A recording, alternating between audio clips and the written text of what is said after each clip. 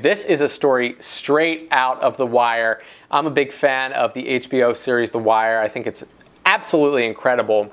And if you've watched The Wire, you may remember a major plot line from season 2 of the show, which involved a bunch of dead prostitutes who were shipped to be, immigrants in the United States, illegal immigrants, but they were shipped over for the sex trade, and they died in the shipping container because there wasn't adequate airflow. And that, sadly, is now a real story. Dock workers find 35 screaming stowaways in a London shipping container. CNN is reporting that dock workers at Tilbury Docks, a major London port, discovered 35 adults and children in a shipping container this morning.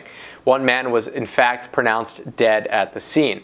According to police, several of the stowaways have significant health problems, including severe dehydration and hypothermia, and they're being treated at nearby hospitals.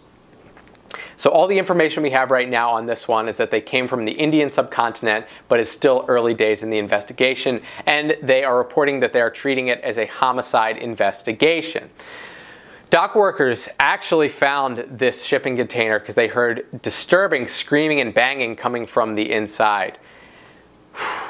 Absolutely crazy, folks, and that is straight out of The Wire, and these people are lucky that they made it. It's tragic that one person died, but it's just not a good idea to ship people in shipping containers. Bottom line, crazy story, really sad stuff. Let me know what you think in the comments below. And while you're there, don't forget to subscribe.